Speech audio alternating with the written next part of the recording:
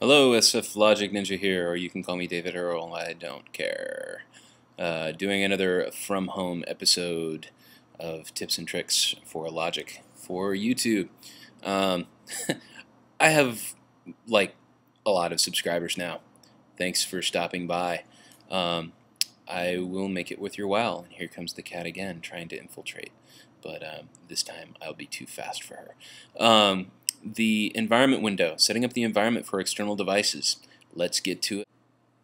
Alright, so a lot of you have been asking me, if you have an external Midi device, how do you set up Logic to use it? Well, here's how you do it. One way you can do it is you can open up your library, and right now I have an audio track, so I need to go external Midi, create general Midi device. So it's assuming that I'm going out to some kind of general Midi device.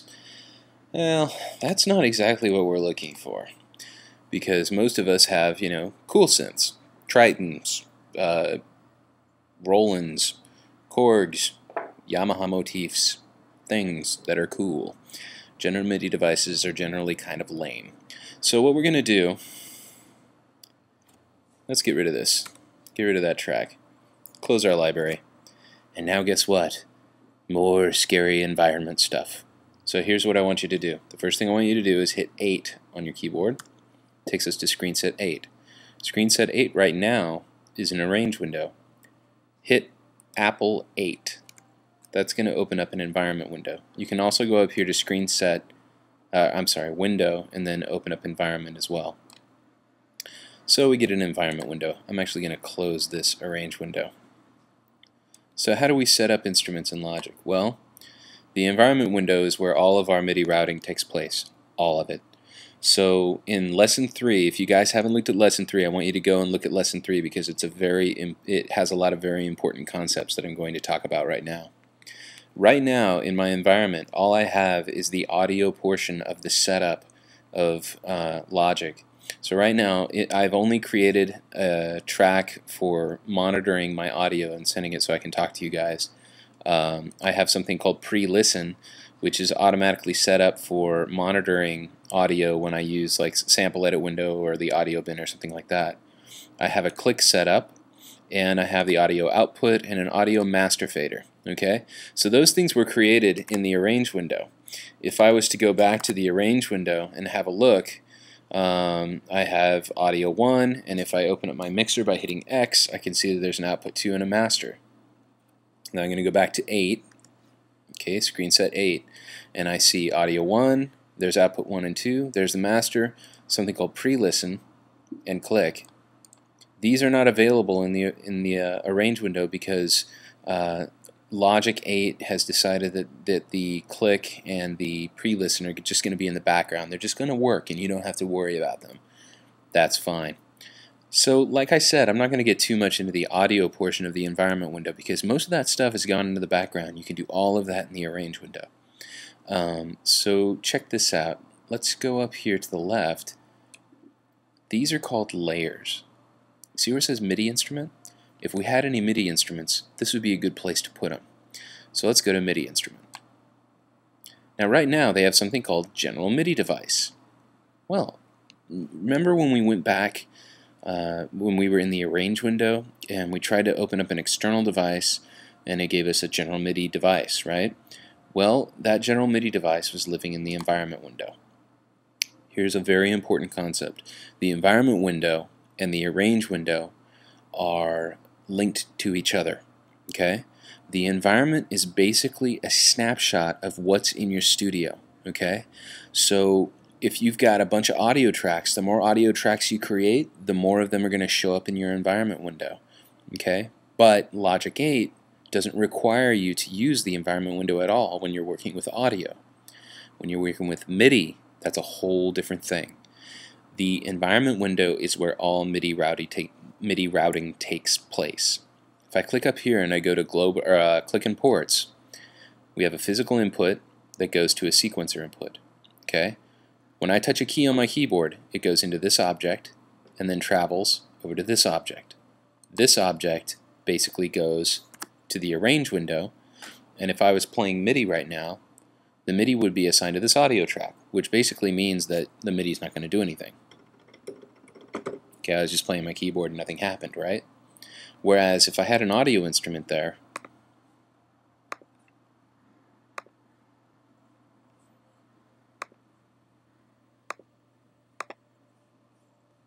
okay, I have an audio instrument here now. If I hit the keys on my keyboard, I can see that it's now receiving MIDI and it's playing that instrument. So the MIDI goes from here to here to here.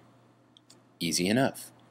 Now, remember, anything that's in our arrange window has to be in the environment window.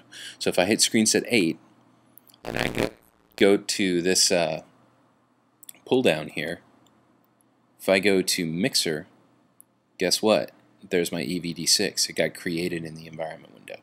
Once again, the environment window is a snapshot of what your studio is and what your studio is capable of. So let's get back up here. I've got to really watch the time this time. MIDI instrument. Alright, I'm going to get rid of this general MIDI device.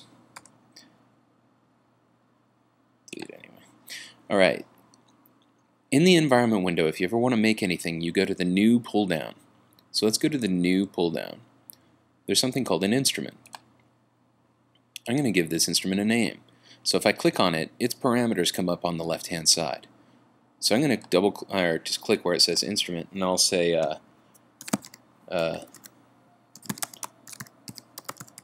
Dave's instrument. Good enough.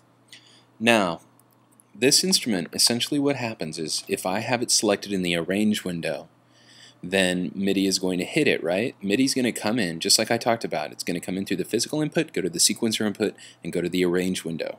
In the arrange window, if this is selected, then the MIDI is going to go into this object, and then it's going to go to a port. This is a physical port. Okay, this is a MIDI port on my computer somewhere that can go out to a device. So let's say Dave's instrument is actually a Nord lead. Okay, now Dave's instrument is called a Nord lead. And it's going out port 1, so that means that the Nord lead is attached physically to port 1 on my computer, the MIDI port 1, and then this is the channel that it's receiving on. Okay? Here's the program number. This is how I can change patches within the Nord lead now. Okay, that's cool. Here's how I change banks. Okay, banks, program numbers.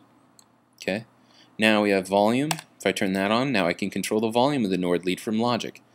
Panning, now I can control panning of the Nord lead from Logic.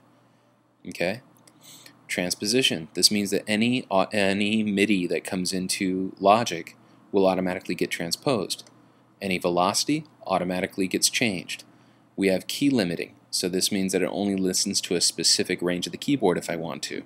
Velocity limiting. It'll only listen to specific velocities from my keyboard. Okay? So now if I go back to the arrange window, I can actually select it. Here's how you do it. If I hit add, external MIDI, create, check it out, it automatically made the Nord lead because the Nord lead is the only thing in the MIDI instrument layer of my environment. Now if you wanted to actually change the status of this track, if you wanted to change it to something besides the Nord lead, you just hold Control, click, and then here's what this is about. When you control and click, you're choosing the layers of the environment. Okay? Reassign track object, guess what? Click in ports, MIDI instruments, mixer. That is our environment window, okay? So we can select anything in our environment window by holding Control and clicking on a track.